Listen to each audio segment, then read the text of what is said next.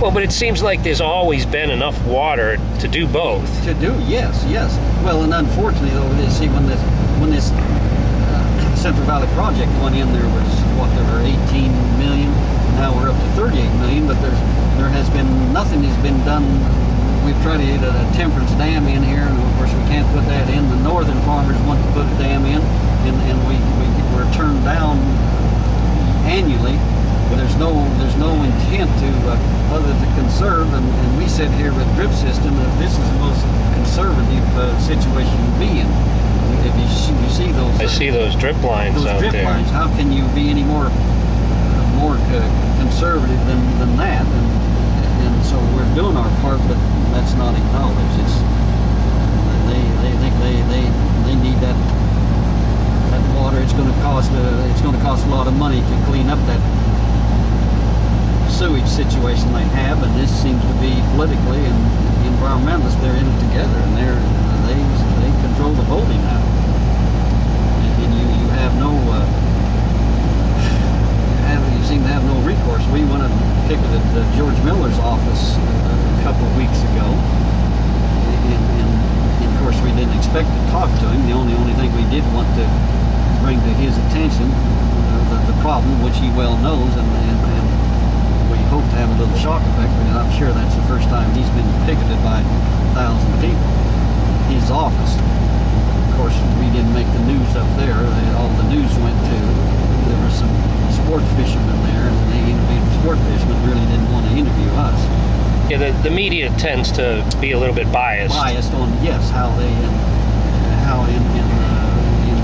George Miller's case, he's the one that votes down anything that has to do with the Central Valley and the water. He's been the main player in taking water away from our contracts. So that's why we went up there. But that seems to be. So you said you tried to get a couple of dams approved? I know.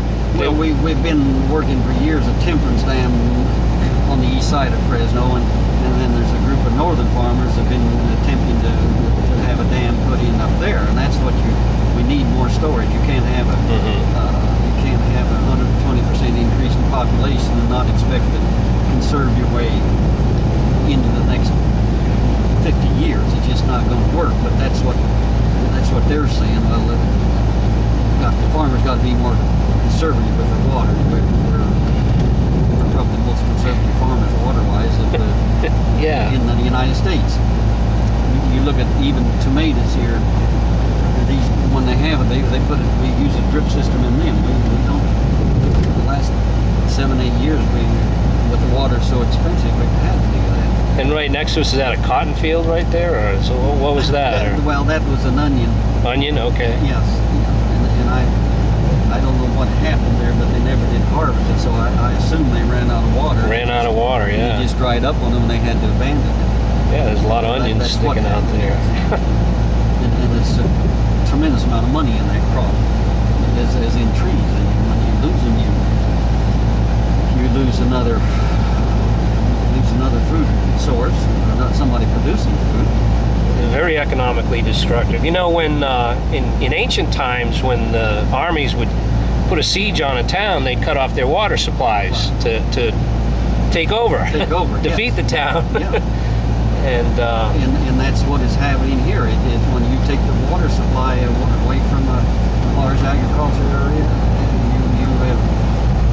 It doesn't take many years that you bankrupt and then the water. Then they've got the water at no cost. And there's nobody has offered to come out and say, well, we need this water and we'll buy you out at fair market value the crop you have in there.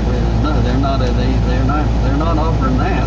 Well, yeah, once the water's off, then the property values drop. It has no value at all, and that's, and I was saying earlier, then the bankers, when it puts the banker in a tremendous situation, he's looking at it, our value just plummets. Well, I think not just the banker, but the state of California has a budget problem right now, and the counties.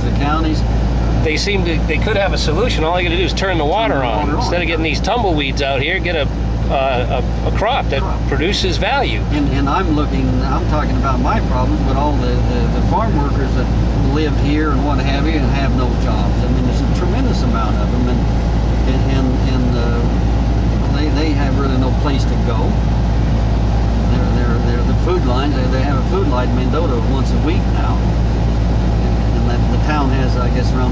unemployment. But those people up there, it's big farmers. They don't really care. They don't. Well, it's almost like the environmentalists and the politicians don't care about the people anymore. Yes, well, they're making man an endangered species. Yes, and they're concentrating on one area. When you do that, you eventually you succeed in destroying an area.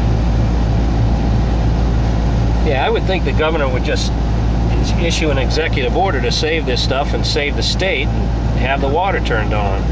Well, and here, like we're saying, financially the state is broke, and we could be producing how many more billions of dollars of income that would expand outward.